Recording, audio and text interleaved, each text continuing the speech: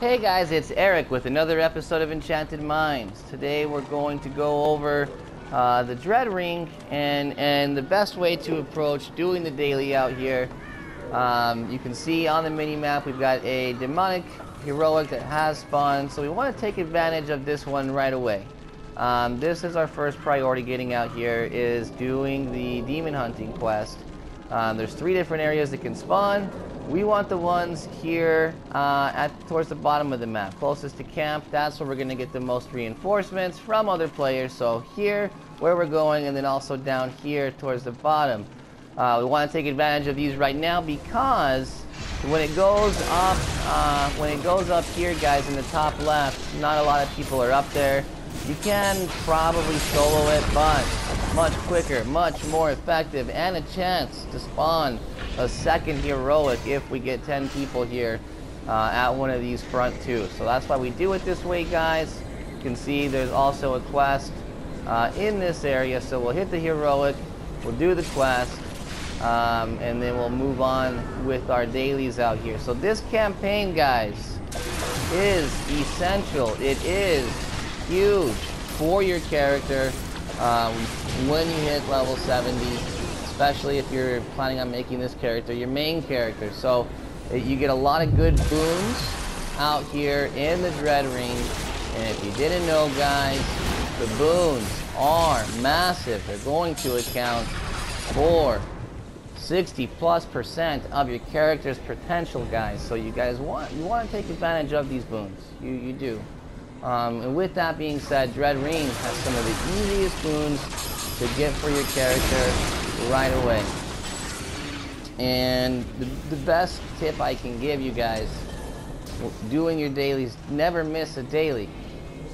Never ever miss a daily unless you have to. And if you're only going to be online for 30 minutes or an hour, then I highly advise you spend that time wisely doing your daily in whatever zone that you're working on, appropriate for your gear score.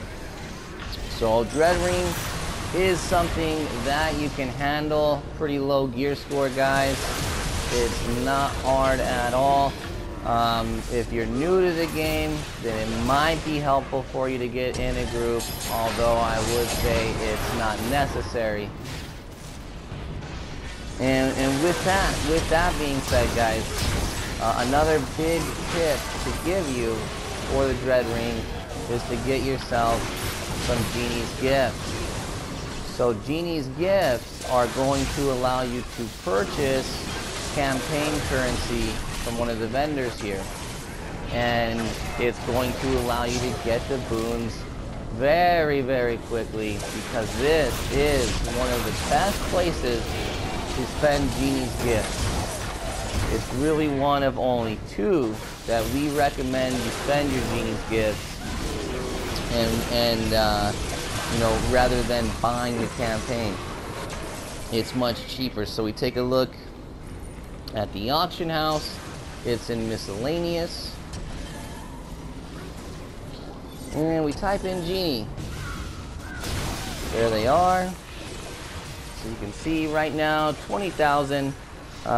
You would need quite a few of these to buy the campaign outright, but the game does give them to you a couple times for free. Also, if you're opening the right lockboxes, there's a chance that they drop also. So if you come across some Genie's Gifts, we advise you spend them here, or if you see a good deal in the auction house. 20,000, guys, that's pretty much the going rate these days, but it is still a little high for my liking. When these first came out, we were paying 6,000, so I'd like to pay much less than 20,000. Keep an eye on them, and really, like with anything, it's going to be buying in bulk is going to be the cheapest way for you. So that's we typically recommend having a lot of Astral Diamonds on your character, which is something that I need to do with this guy, especially now that he's level 70. So the dailies, guys, you wanna smash these out quickly. We're not gonna do them here in this video. We're gonna stick to basically you know, the highlights of the campaign, and why you need to be doing it. So this is going to take probably another 15 minutes for me to complete all of the dailies here. But I want to show you guys some things. So you can see here we have a heroic encounter reward. And look at this, guys. This is huge. It's giving us Seal of the Protector, which is going to allow us to convert this currency into astral diamonds or into equipment for your character if you're lacking. Great things to buy there at the Protector Seal vendor. So if you just want to convert it into diamonds, buy the rings. 300 seals, 4,000 diamonds, you can't go wrong. And then you see here, guys, Demonic Ichor. This is very, very nice for getting yourself equipment out there in Mantle Dareth. And then here, this is the most important drop that we got from the heroic, is these, I call them Farizis. I don't know exactly how it's pronounced. Fairs Res.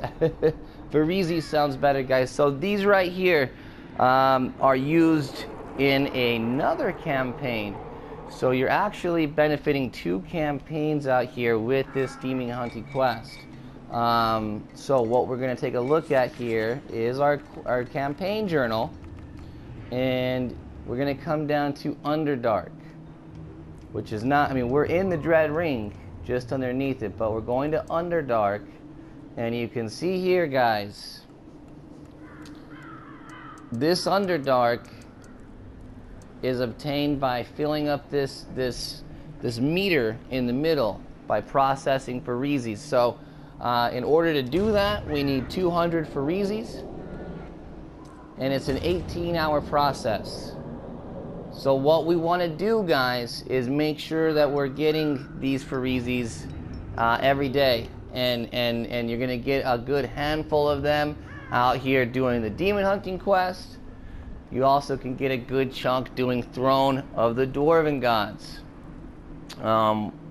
What we recommend is utilizing Genie's gifts out here, and then also in Icewind Dale. So if you do this in Icewind Dale and Caer Konig, then the only thing you'll need to do to get your boons out there is the demon hunting quest.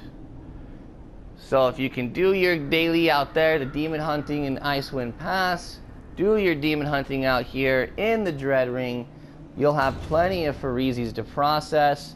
You can also, so that's how you're going to get the boons. The more Farizis you see, the higher you fill that meter, the more boons, guys, that you unlock. There's no quest here for the Underdark.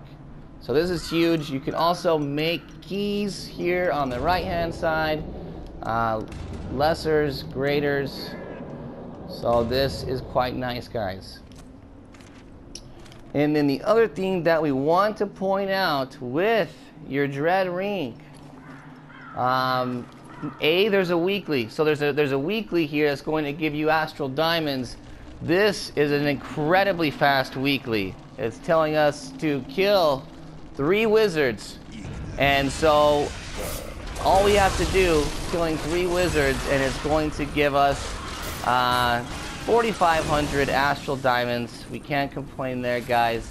And the other thing that's very, very nice about this campaign is what we get from each of the dailies. So you can see here, we look at our journal.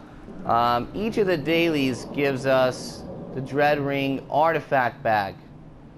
So these bags have refinement stones for our artifacts. Very, very nice when you're leveling up the gear. Like I said, especially while you're leveling up the gear to blue and purple.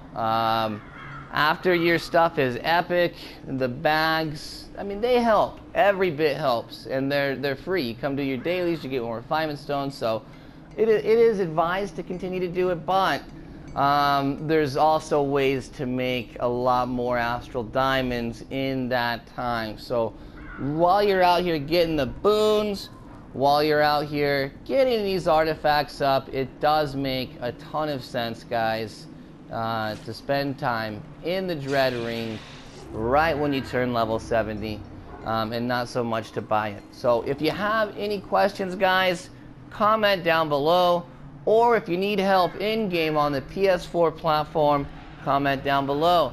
As always, going to ask you to hit the like button, subscribe if you haven't done so, and as always, guys, may the drops be ever in your favor. Eric out.